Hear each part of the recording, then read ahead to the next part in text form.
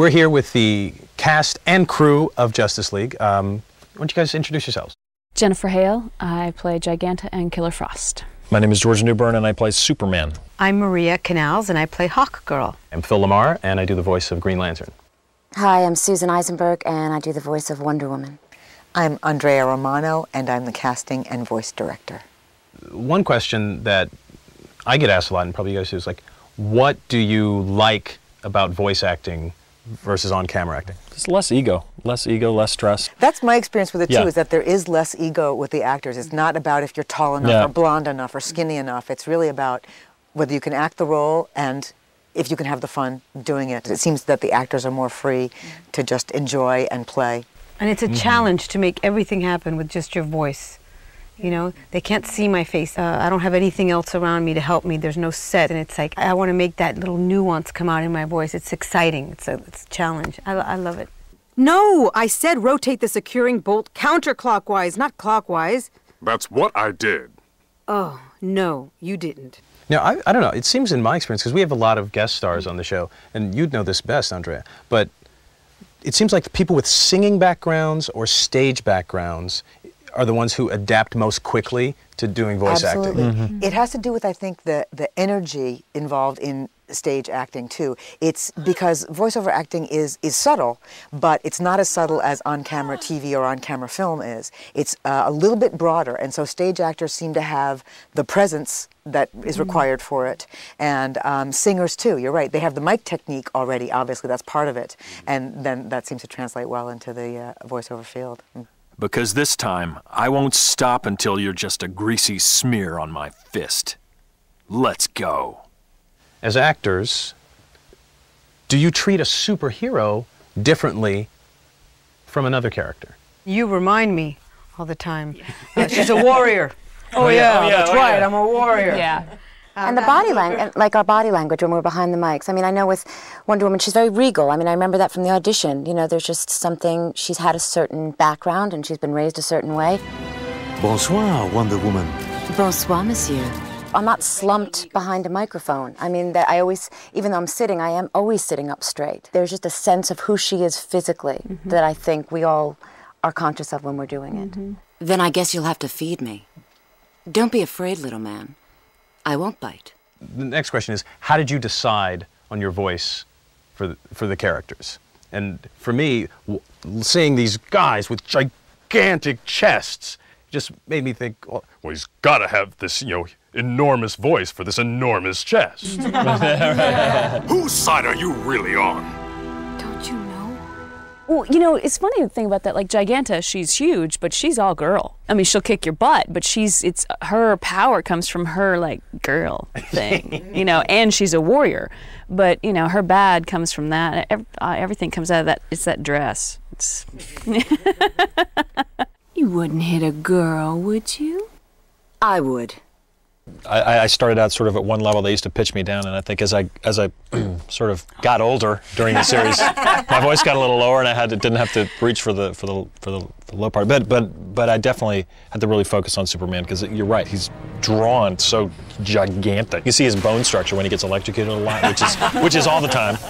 I was sitting there looking at his vertebra, going, God, that's like the vertebra of an elephant. He's huge. Any minute now, Brainiac will explode. And guess what? You're going with him. is there a different energy when we have a special guest star? Because we have a lot of really cool guest stars. Do you guys feel like there's a different energy in the room? Yeah, very much. Yeah. It's very exciting for me because I get to bring in actors that I admire. That's more like it. But I'll bet you folks at home are wondering who these wild cards are. Though it pains me to admit it, I need your help. My word is absolute and must be accepted by all. Ain't this great? The whole team together again, all 8 of us. I have to look at it as who's going to come in and have fun with us and enjoy this process and not be freaked out by the fact that they've never had to work without the benefit of their physical being. Right. It's really about being able to translate to voice. Well, I remember one episode, and I'm trying to remember who all was here, but it was just like everybody was speaking in like bass tones. There was Clancy Brown, Oh, yeah. Oh, yeah. and I think Powers Booth, and Carl was here, and Kevin Conroy was here in the studio. Yes, and you too. Yeah, I was doing my low voice, and It was a testosterone I think Powers Booth. It was like, yes, everyone was just like, well, what do you think? I don't think this. to the point, yeah, you weren't even listening; you were just feeling it through the floor. It's like, all right, was that a good take? Okay. Anything I took was freely offered. Maybe you should take better care of your stuff.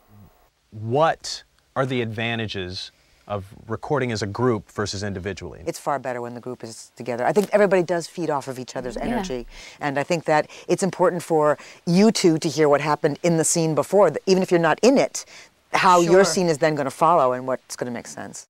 Take 157. I was bad cop. You're always bad cop. Why play against type? Anyway, we got a name out of her. That's another thing that bothers me. Aquaman and Dr. Fate. Fate's some sort of mystic, isn't he? That's right, and only magic could have hurt me like this. I guess I'm off the fence. Somebody asked, what are recording sessions typically like? And I don't know, I would say they're pretty much like this, only with great big microphones in front of Are our we allowed faces. to actually say? Mayhem. It's a little bit like being a teacher in an elementary school class. You know, I find that sometimes. I'm sure. The really silly part is the rehearsal, because we rehearse the same day that we record. And so you have about a 40-minute rehearsal where you go through, I read the stage directions that are important to you guys to know as far as how it will affect your lines being read. And then that's when the silly stuff really happens. That's when everybody sort of gets out all the silly ad-libs and the wild things that they do. And then when we get to the actual record, then it's a little bit more down to business, and let's get it done because we have a finite time to get this done in. And so then it gets a little bit more down to business. But the more fun thing to watch is, in fact, the rehearsal. What's the plan? Plan? We blow that thing out of the sky. And another big part of the recording is the action scenes. We do a lot of it in ADR, but we also do it live. I mean, a show like this has a lot of action.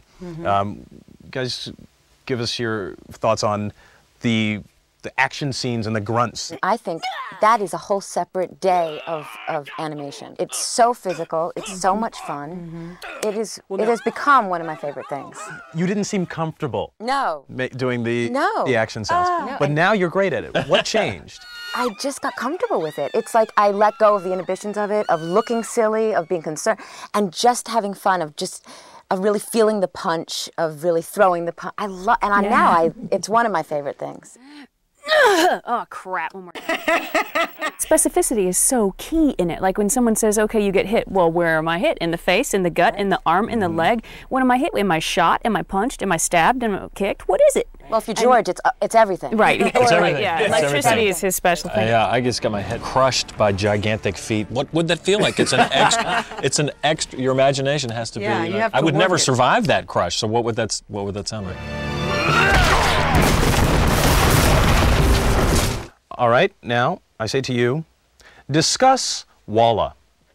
We can't use full words if we discuss Walla. Everybody discuss Walla in 3, 2. That's right. Run. Bruce, just give us a level. Get out of my way!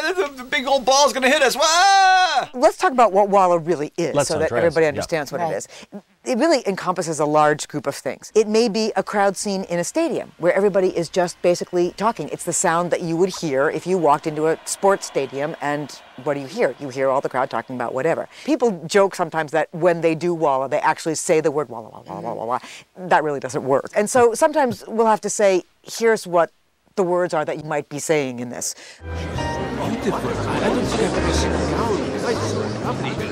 And it's also, we get very silly during it. I mean, it's that one time where we really just cut loose. Yeah, we do, because it's the whole group, and you bring people in, and you bring some of the writers, and Bruce will come in, and and then it's like really we're just playing. It's fun. It's all fun. And if we can't have fun making cartoons, for goodness sakes, we're just in the wrong business. Yeah, we so, pretty bad odds.